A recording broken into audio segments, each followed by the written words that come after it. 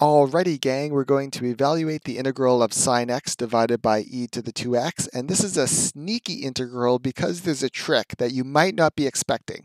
Now, we're going to solve this using integration by parts, which is the most popular method.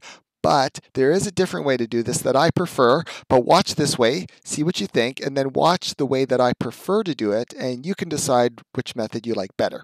Okay, we're going to set u equal to sine of x. That means dv is everything else, e to the negative 2x dx. This is negative because here it's in the denominator, so I just made it a negative.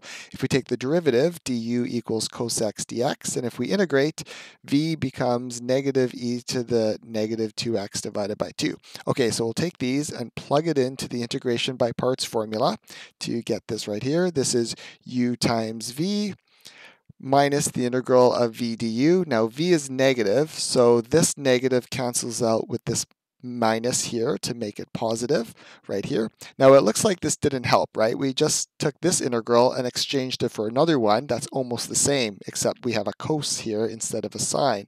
But what we're going to do, and this is the trick, we're going to do integration by parts again, believe it or not, and we're going to do it in the same way. So we'll set u equal to cos of x, because we have a cos here now. dv is everything else, so e to the negative 2x divided by 2 dx. If we take the derivative, du equals negative sine x dx, and if we integrate, v equals negative e to the negative 2x divided by 4. And if we take this and use the integration by parts formula into here, we get this right here, this left-hand side, this is the integral we're trying to evaluate. This term comes along for the ride. And now for here, we get u times v. So it's u times v, which is what we got right here. It's negative, minus the integral of v du. And both of these v's, the v and the du are both negative, so those cancel to make it positive right here.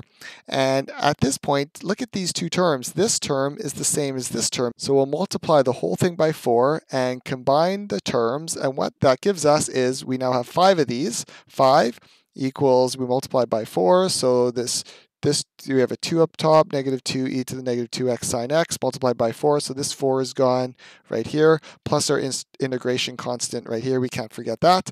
And to get this integral now, my friends, we simply divide by 5 and factor out the 5 as well just for fun, and we're done.